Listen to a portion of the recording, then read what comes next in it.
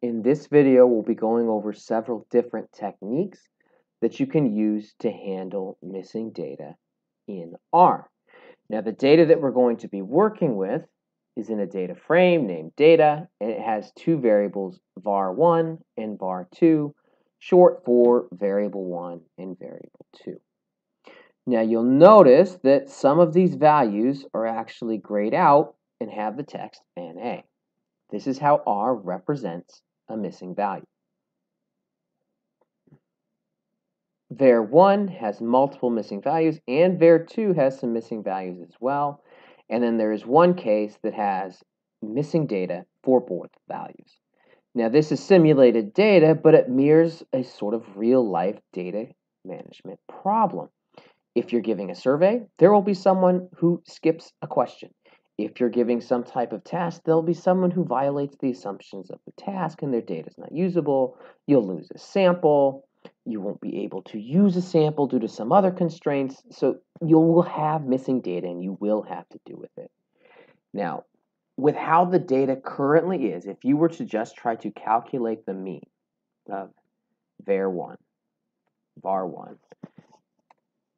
R can't actually do it because it's trying to compute the mean for all of the values, including the missing ones. You can't compute an average of a number that doesn't exist, so to speak. However, fortunately for a lot of functions in R, there is another argument that we can add that essentially tells R to just ignore those missing values. na.rm equals t, or true. So in this case, R is able to say, okay, I get it. The values aren't there. I'm going to ignore those NAs and calculate the mean. Now, for a lot of simple functions, this works well. However, there are cases where this presents a problem, and the na.rm equals true function is not actually a feasible solution. In these cases, what you need to do is remove those missing values. So how would you go about doing that? There are multiple different ways that you could go about this. We're going to go through a couple. One way to attack it is to first identify all of the missing values in your data frame using a new third variable that says whether or not there's a missing value in var1 or var2. So, to start, let's create that new column in our data frame. We specify our data frame, and now here RStudio is telling us we have var1 and var2, but if we just continue typing in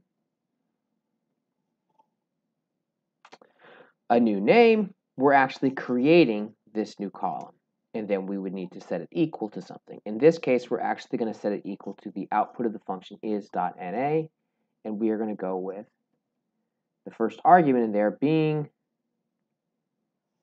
data $var, which is the column in the data frame that the is.na function will actually determine is this value na or not.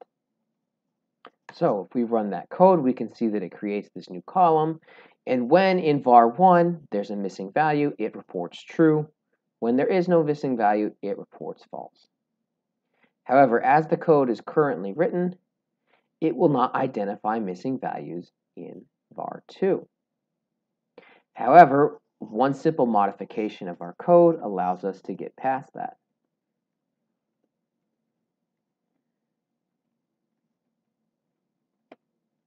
Okay, so once we've repeated that code, you can actually use an OR Boolean command such that you're able to see is there a missing variable in variable 1 or variable 2. In R, OR is the vertical bar, which you may know as the pipe symbol or the piping symbol or the vertical slash.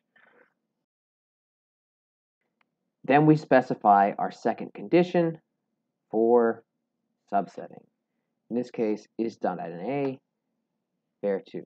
So now,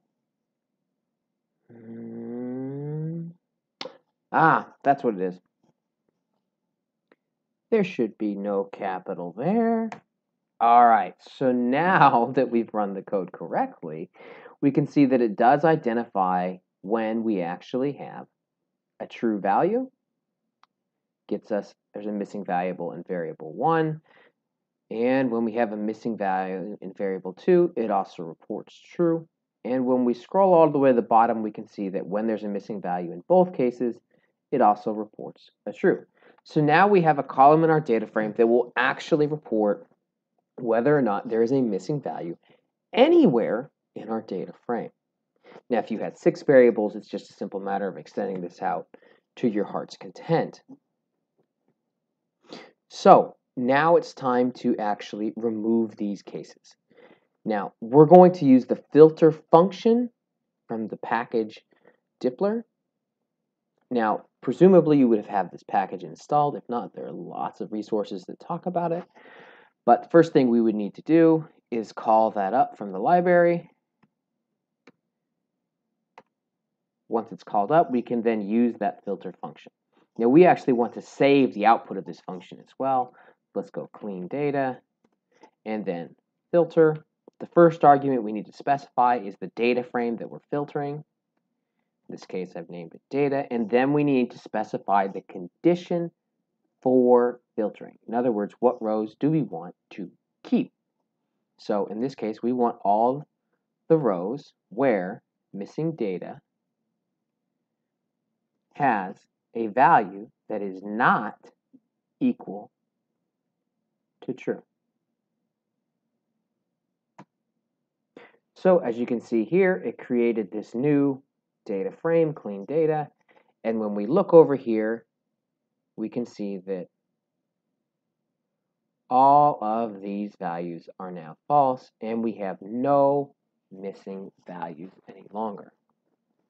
Now, if you wanted to, you could actually just remove those rows from the data frame by simply setting it equal to itself. So data equals filter data missing data does not equal true. In which case it'll actually overwrite the data frame that you had and remove those missing cases in that fashion.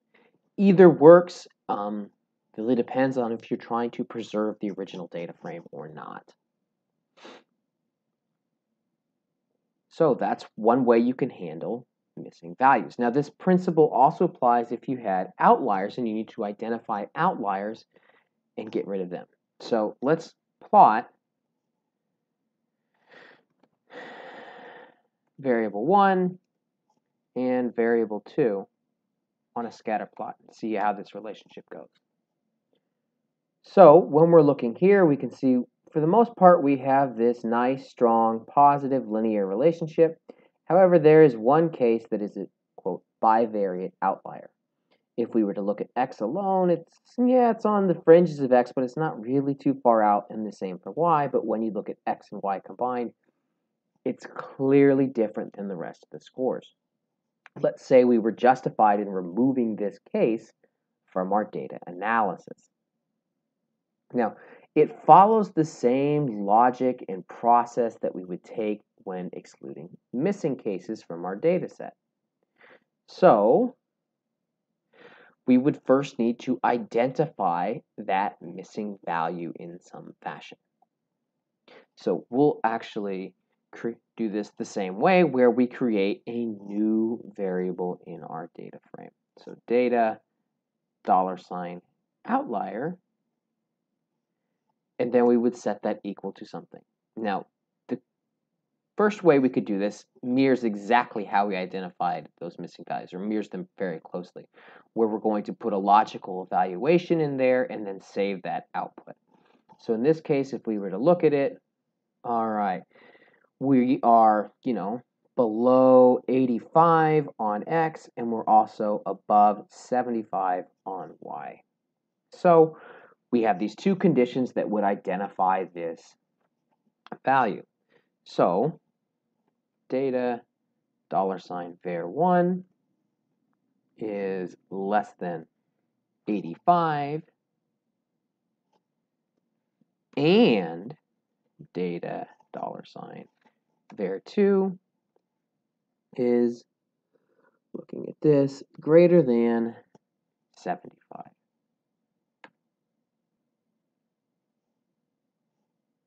There we go. So once we refresh that data, now we can actually see how we have true and false statements all the way up and down. And when we find that one outlier that has a value of, it looks like it's 80 for variable 1 and 80 for variable 2, we have a true value identifying it.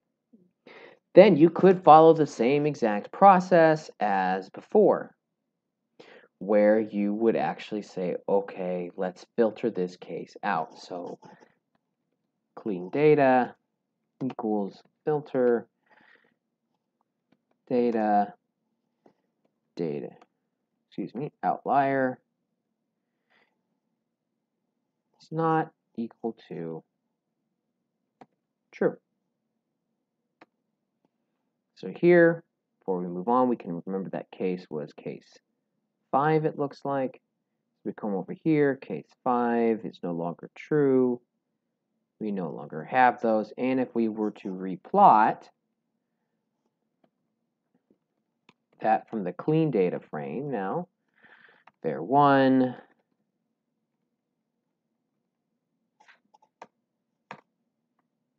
that outlier is now gone.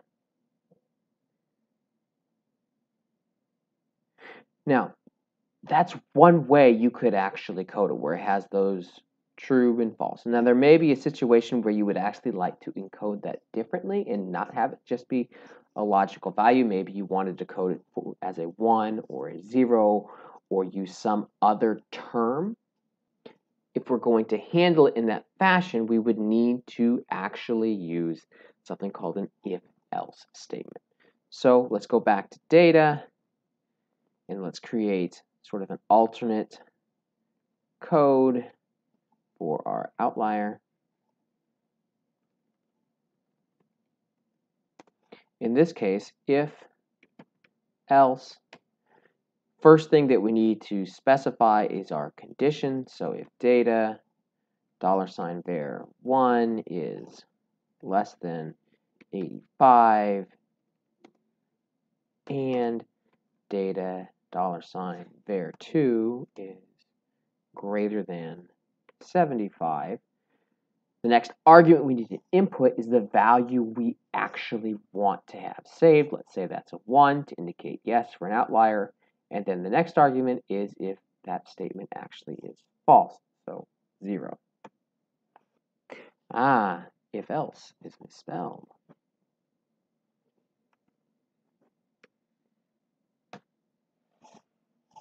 Now we refresh data. Now we can see when that outlier is there, we find that it has a value of 1, whereas everything else has a value of 0. And then we could run through the same sort of filtering and subsetting all over again, where clean data is equal to filter data, and then data $alt code outlier is not equal to 1. And if we look at clean data, no more 1s, but that 1 is still there in our original data set. So you could filter it out anyway. The nice thing about this is it would also let you identify and give string values as well. So instead of bringing up this code, 1 and 0, you could, have get rid of and keep. All right, so that concludes excluding missing data and taking care of outliers. I hope you found this video helpful. If you did, there are some other videos up there as well.